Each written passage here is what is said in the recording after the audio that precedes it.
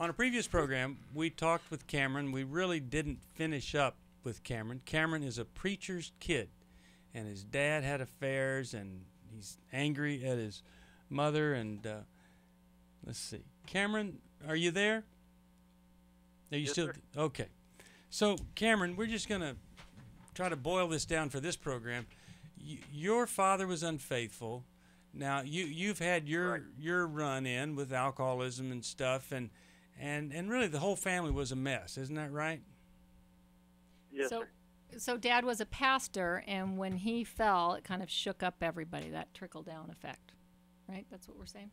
Yeah, All right. yeah, it did. If there was any way that we could help you today, what would it be? I don't know. I guess anger issues. How do you express your I tend to anger? How does it Um, come out? Do you yell? Do I you hit? Do you scream? Do you kick things? What? How does it come out?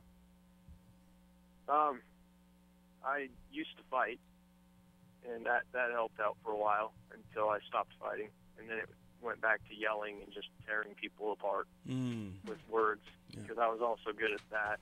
I had 98 men underneath me in the military, so I got Yeah. good at learning how to yell and make people do what I said. Okay, now I want you Oh. to complete a sentence for me. Okay. I used to fight, then I started yelling, because what I'm really angry about is Just the way things went.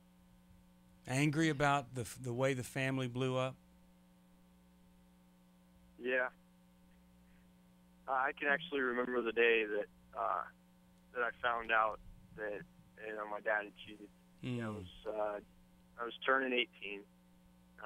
My dad was my hero, big time. Oh, I'm so He and I sorry. have actually we've patched things up. Yeah. But I mean, he's not coming back. I don't think he's completely walked away from what I know. He won't talk to me too much about it. But it sounds like you're carrying it. It made my world fall apart. Yeah. It sounds like you're carrying it around like it was yesterday or last year. Well, it feels like I took off to the military a few weeks later last year. So yeah, that was right about the same time. So. All right. Well, Mylan, Jill, anything we could do to Cameron, help? how old are you now? Did you say? Now I'm 28. You're 28. Okay, so this is 10 years.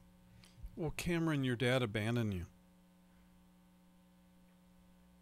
He left you. Yeah. And, you know, the Bible says not to make your children angry. It says, dads, don't make your kids angry. And when we abandon our children, when we show them priorities that do not include them, when we show them that we're not committed to the very family that makes them secure, when we just basically leave our unit, we teach our children that they don't matter to us. And in a way, he abandoned you. And I don't blame you for being angry, Cameron.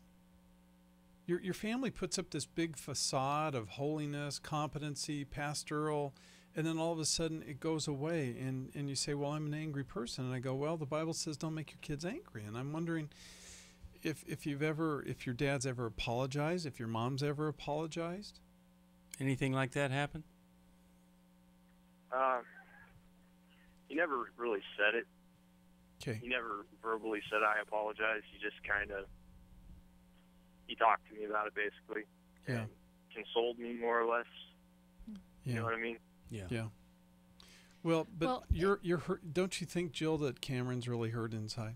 Well, yes, and Cameron, when families blow up like this, usually kids, even adult kids, lose both of their parents for a while because, the spouse gets pretty devastated as well. And you were talking earlier about kind of none of this being heard, it not being out in the open, or there being denial in your family. And I'm just wondering who you have been able to share this with, who does validate what you went through for you. People out in my church. Okay. But it's really not the same. You know, it'd be nicer if it could be reconciled within the family. Mm-hmm.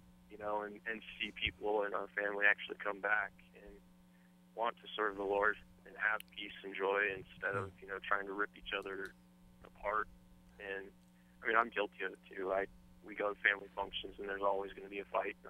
In fact, we avoid seeing my family because of that most of the time. Well, Cameron, I'm hearing a young man that's really burdened, that it's heavy upon you, this thing that has happened. And I don't think there's any way for you to get beyond that than to grieve the loss of your dad as a hero. He's a fallen hero. Doesn't make him all bad, but I think you've still got some work to do there. And I think you've got some work to do, as Mylon was saying, on this abandonment thing. Mm-hmm. And I think you've got to get sad and angry and grieve so that in your day-to-day life you're not getting so angry, because you've worked through it and you've understood it, and you've seen it in the eyes of an 18-year-old again and experienced it that way, so you don't have to experience it when you're 30 or 31 or 32. And Cameron, that desire that you have for the family to come back, you know, you have to start with you. And so there are things that you know are not right about how your family is operating. So now as you grieve and work through this, you don't have to repeat those things. And you can come back to the Lord and serve Him and do what you feel is the right thing to do. Yeah. Cameron, if you were here right now, Cameron, if you were here right now, I'd look at you and I'd say, you know, you're a really neat guy. You're a sensitive guy. You're smart. And I think probably the first thing I'd want to do as a dad is just give you a big hug and say, I'm sorry you had to go through that. Mm-hmm. Mm-hmm. And I just want you to feel that. I'd give you a big hug right now. That's a horrible thing for you to go through. And I want you to spend some time thinking about what Steve told you, that, you know, you need to do some crying over this. And crying is an antidote for anger. Did you ever heard that before? I think I heard something of that. It was more in science class. It releases poisons or something. Well, it does. And I feel bad for you, bud. Mm-hmm. Yeah. Well, I'm glad that you called us. I'll send you Healing is a Choice and Regret-Free Living. I hope that they'll be of some comfort to you. Thanks for serving in the military. And, you know, the burden that he has, it's not just anger and frustration, but when a parent has an affair, and I think he mentioned multiple, I'm not sure. He did. The children wear that shame. Mm-hmm. You are putting a covering of shame upon them that is very difficult for them to get out of. And some people don't ever get out of it. Some people take till they're in their 40s to get to remove it. But there's some family shame there. It was like when my grandfather committed suicide, my mother wore the shame of that for many, many, many years. And I know it doesn't matter because people don't care if they're in the midst of the sin, but don't move forward with that affair. Don't take the temptation, because you're going to shuffle a bunch of shame down on people you love. And Cameron's trying to repair a family system where the parents aren't cooperating. Right. That's true. He is kind of maybe the firstborn or the oldest, and it sounds like that. And so here's mom and dad ought to be doing this repair. And here's the 28-year-old now trying to say, we can't even get together as a family. Yeah. Mm-hmm. And he's saying things like you would hear an 18-year-old say, like, I don't think he's ever coming back.